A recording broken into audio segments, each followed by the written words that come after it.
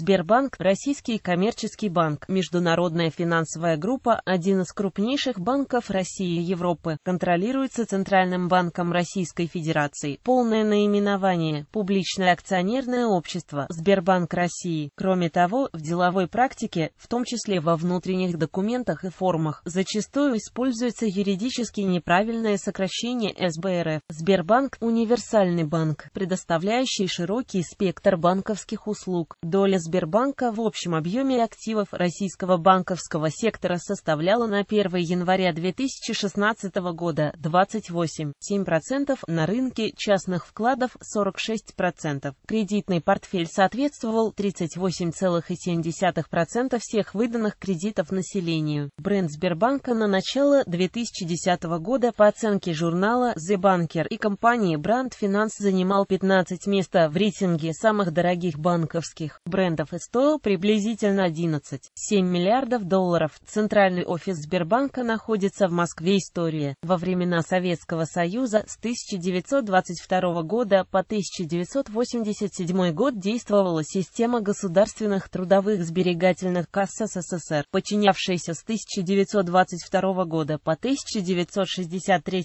году Министерству финансов СССР, а с 1963 года Государственному банку СССР. В 1987 году в рамках банковской реформы в СССР система государственных трудовых сберегательных касс была реорганизована и образован Банк трудовых сбережений и кредитования населения СССР. Постановлением Верховного Совета РСФСР от 13 июля 1990 года Российский республиканский банк Сбербанка СССР был объявлен собственностью РСФСР. В 1989 году Сбербанк стал первым банком-членом платежной системы Visa в СССР. 22 марта 1991 года произошло учреждение акционерного коммерческого сберегательного банка Российской Федерации на общем собрании акционеров в соответствии с законом РСФСР о банках и банковской деятельности в РСФСР от 2 декабря 1990 года. Первый председатель правления Сбербанка РФ П.И. Жихарев описывает историю акционирования. 1 января 1992 года Сберегательный банк СССР прекратил свое существование. 1 января 2001 года в Сбербанке России произведена реорганизация, в результате которой 79 региональных банков Сбербанка России реорганизованы в 17 территориальных путем объединения. В июне 2010 года Сбербанк России получил разрешение Китайской банковской регуляторной комиссии на открытие представительства в Пекине. 4 июня 2010 года решением акционеров банка полное официальное наименование банка было сокращено до Сбербанк России ОАО. 29 июля 2010 года Банк России согласовал редакцию устава с новым названием. В сентябре 2010 года фирменное наименование банка изменилось на открытое акционерное общество Сбербанк России. На английском языке фирменное наименование изменилось на Сбербанк of Russia. В сентябре 2010 года Сбербанк России открыл филиальную сеть в Индии. В сентябре 2010 года была завершена регистрация представительства в Пекине. В июне 2011 года стало известно о создании Сбербанком и французским банком BNP Paribas совместного банка, который, работая под торговой маркой Сетелем, будет заниматься розничным кредитованием в магазинах, слияния и поглощения. 11 марта 2011 года стало известно о том, что Сбербанк покупает 100% российской инвестиционной компании «Тройка Диалог» за сумму в 1 миллиарде долларов США. 28 декабря 2011 года Сбербанк и Сетелем заключили обязывающие соглашения о создании совместного банка на рынке кредитования в точках продаж в России. В 2011 году руководство банка объявило о начале экспансии на рынке Восточной Европы и Турции. В течение года Сбербанк сделал ряд приобретений на этих территориях. В июле 2011 года было объявлено о приобретении холдинга Волкесбанк Интернешнл, восточноевропейского подразделения австрийской банковской группы Астерличиш Волкесбанкен AG. Окончательное соглашение о сделке, которую планировалось завершить до конца года и которая оценивалась в сумму 585 евро, 645 миллионов, было подписано в сентябре 2011. В декабре 2011 года Сбербанк проинформировал информировала о приобретении специализирующегося на услугах приват-банкинг дочернего банка Лукойла в Швейцарии. СЛБ. Стоимость покупки составила $80,62 миллиона США. В июне 2012 года Сбербанк объявил о крупнейшей своей зарубежной покупке, достижении договоренности о приобретении турецкого бизнеса франко-бельгийской группы Дексия, банка Денисбанк Руск. Предполагается, что Дексия, распродающая свои активы в связи с убытками, понесенными в Греции, уступит 100% контроль в Денисбанк за $3 США, 47 миллиардов, собственники и руководство. Доля Центрального банка Российской Федерации в уставном капитале ПАО Сбербанк составляет 50% плюс одна голосующая акция, в голосующих акциях 0,2-32%. Собственником Центрального банка России является государство. Остальными 47,62% публично обращающихся акций Сбербанка владеет более 8273 тысяч юридических и физических лиц. С 1996 года торги акциями Сбербанка проводятся на российских биржах ММВБ и РТС. В марте 2007 года банк разместил дополнительный выпуск обыкновенных акций, в результате чего уставный капитал увеличился на 12% и было привлечено 230,2 миллиарда рублей. Среднедневной объем торгов акциями Сбербанка составляет 40% объема торгов на ММВБ. Органами управления Сбербанка являются общие собрания акционеров, наблюдательный совет правления банка. Возглавляет правление президент и председатель правления банка. С ноября 2007 года эту должность занимает Герман Греф. Большой резонанс в мировой прессе вызвало утверждение в мае 2016 года членом наблюдательного совета Сбербанка бывшего премьер-министра Финляндии СКХ, председатели правления Сбербанка России Жихарев Павел Иванович, Яшин Олег Владимирович, Казьмин Андрей Ильич, Греф Герман Оскарович. Деятельность банка имеет генеральную лицензию на осуществление банковских операций номер 1481 от 11 августа 2015 года. Филиальная сеть банка на 1 апреля 2015 года включает 16 территориальных банков и 17 493 подразделения по России. Дочерние банки Сбербанка России работают в Казахстане, Украине, Беларуси, Германии. В июне 2010 года Сбербанк получил разрешение Китайской банковской регуляторной комиссии на открытие представительства в Пекине, а в сентябре 2010 года Банк России зарегистрировал филиал ОАО «Сбербанк России» в Индии. У банка имеется дочерняя инвестиционная компания ООО «Сбербанк Капитал», занимающаяся санацией и управлением заложенными в банке активами. С 1993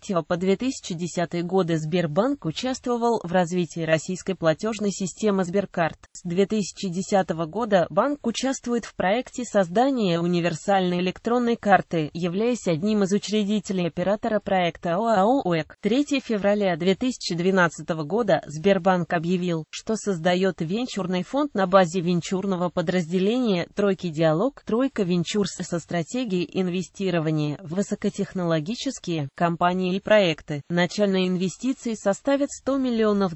Показатели деятельности. По состоянию на 9 августа 2011 года собственный капитал банка составил 1421 миллиард рублей. С начала года величина капитала возросла на 14,4%. Источник роста капитала – заработанная чистая прибыль. Прибыль до уплаты налогов из прибыли составила 250,1 миллиарда рублей. Чистая прибыль составила 201,2 миллиарда рублей против 76,8 миллиарда рублей за 7 месяцев 2010 года. Кредитный портфель корпоративных клиентов на 1 августа 2011 года составил 5174 миллиарда рублей, увеличившись за 7 месяцев на 8,6%. Портфель розничных кредитов на 1 августа составил 1478 миллиардов рублей, увеличившись за 7 месяцев на 13,6%. Активы банка с начала 2011 года увеличились на 484 миллиардах рублей или 5,7% и превысили 9 триллионов рублей. Активы Сбербанка составляют более четверти совокупных активов всей банковской системы Российской Федерации. Сбербанк – крупнейший в России банк по объему объемом операций с физическими лицами. Средства физических лиц в июле 2011 года увеличились на 37 миллиардах рублей, до 5094 миллиардов рублей. Чистая прибыль Сбербанка по МСФО за 2014 год составила 290,3 миллиарда рублей, снизившись на 20% по сравнению с прибылью за 2013 год. Производственная система Сбербанка. С 2008 года в банке реализуется производственная система Сбербанка, которая играет важную роль в стратегии развития Сбербанка и развертывается, по информации самого банка, для роста удовлетворенности клиентов, повышения эффективности работы, повышения мотивации и роста удовлетворенности персонала. Производственная система Сбербанка в своей основе имеет принципы лин-менеджмента. Советником Германа Грефа по внедрению ПСС весной 2011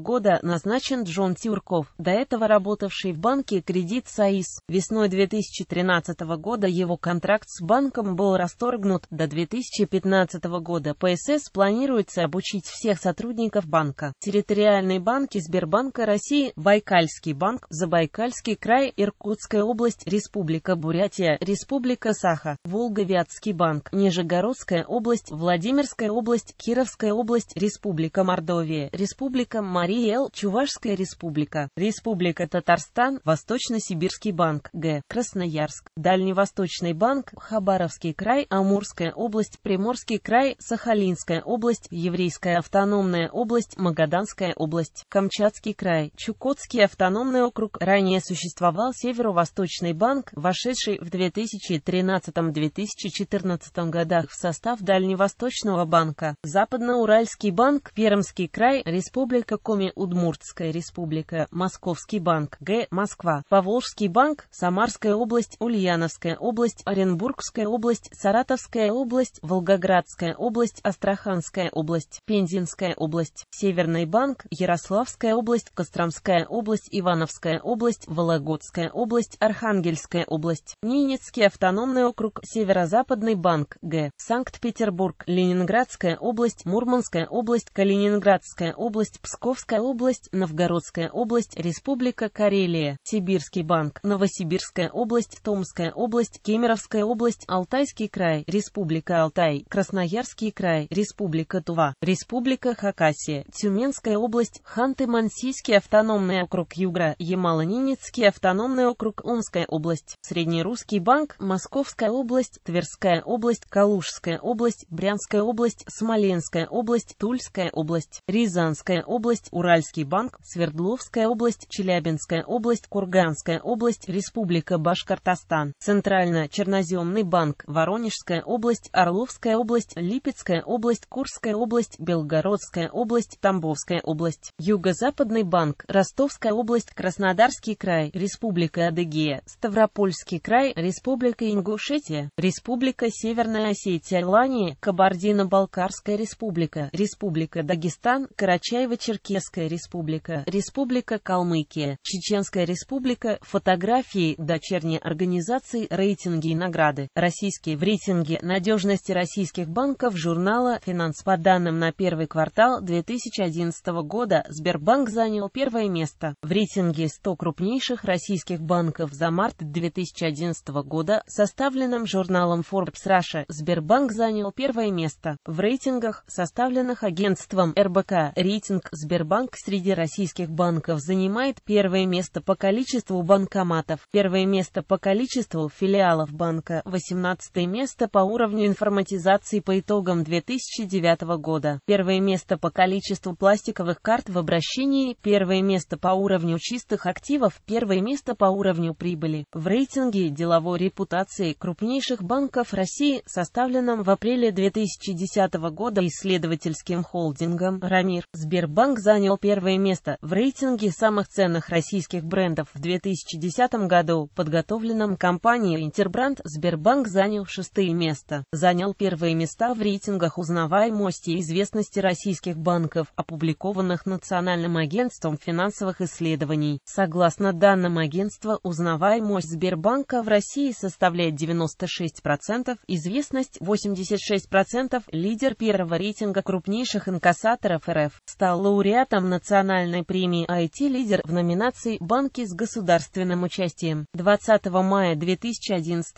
года на церемонии награждения лауреатов премии «Инвестор Awards 2011» АО «Сбербанк России» были присуждены первое и второе место в номинации «Прорыв года на рынке капитала», стал лауреатом ежегодного конкурса «Банк года» сразу в двух номинациях «Самый отзывчивый банк» и «Рекламная кампания года». Специальная награда «Самый отзывчивый банк» вручена Сбербанку за решение наибольшего числа проблем интернет-пользователей, клиентов банка. Мировые. В 2007 году Сбербанк впервые вошел в ежегодный список 100 самых уважаемых фирм и компаний мира по версии еженедельника Барронс. На 98-е место в рейтинге крупнейших мировых компаний Fortune Global 500 2011 Сбербанк занимает 298-е место, опустившись за год с 256-й позиции. В рейтинге 1000 крупнейших банков мира журнала The Banker на 1 июля 2010 года Сбербанк занимал 43-е место. В рейтинге самых дорогих брендов мира Brand Finance Global 500 2011, составленном консалтинговой компанией Brand Finance, Сбербанк занял 65-е место и оказался самым дорогим российским брендом. Стоимость бренда оценена в 12 миллиардов долларов. В рейтинге крупнейших публичных компаний Forbes Global 2000 за 2011 год Сбербанк занимает 178 место. В рейтинге самых дорогих брендов мира бренда TLP 100 за 2011 год, составленном компанией Millward Brown Optimour, Сбербанк занял 99 место. Стоимость бренда оценена в 8,535 миллиарда долларов. Удостоен награды Quality Recognition Award за высокое качество оформления платежей в долларах США, присуждаемый The Bank of New York Mellon. В 2011 году занял 20 место в рейтинге «Самые сильные банки мира», опубликованном в июньском номере журнала Bloomberg Markets. В 2014 году попал в пятерку самых непрозрачных компаний в мире по версии Transparency International. Оценки рейтинговых агентств. Логотип и смена фирменного стиля. Начиная с 14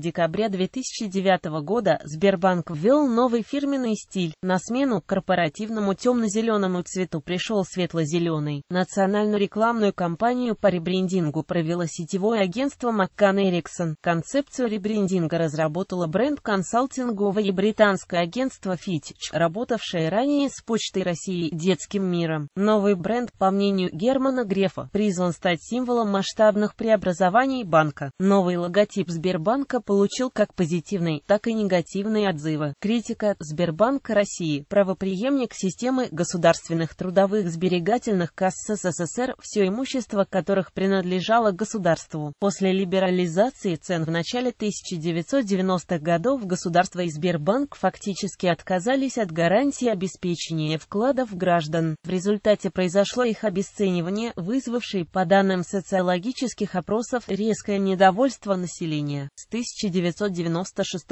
года проводится поэтапная компенсация потерь вкладчиков. С 16 февраля 2008 года филиалы Сбербанка начали выплачивать компенсацию по советским вкладам граждан отдельным категориям населения. По свидетельствам работников банка, в ходе проведения размещения акций банка в феврале 2007 года многие сотрудники Сбербанка принуждались руководством к приобретению этих акций. Общественный и политический бойкот. Бойкот на Украине. С 2013 года на Украине сеть банков стала объектом внимания активистов компании «Не покупай российское». Активисты призвали не обслуживаться в Сбербанке России, указывая на российское происхождение владельцев сети. Широкое распространение идея бойкота приобрела, начиная с марта 2014 года, с началом Крымского кризиса и боевых действий на востоке Украины. Тогда по Украине прокатилась волна акций против российских банков, в том числе и против Сбербанка России. Были и случаи вандализма и погромов банков, в частности после озвученных Генеральной прокуратурой и Службой безопасности Украины обвинений в финансировании терроризма и сепаратизма на Украине. Санкции ЕС. В сентябре 2014 года в ходе политического кризиса на Украине ЕС ввели третий этап санкций против ряда российских компаний с государственной долей собственности, среди которых предположительно оказался и Сбербанк России. Суть санкций заключается в ограничении доступа банка к рынкам капитала ЕС. 11 сентября президент США высказался о готовности ввести аналогичные санкции, впоследствии он отказался от от этой идеи. В мае 2015 года глава Сбербанка на годовом собрании акционеров объяснил, что из-за санкций банк не планирует начинать работу в Крыму ранее, в 2014 году, прекратив там деятельность своего украинского подразделения по требованию регуляторов.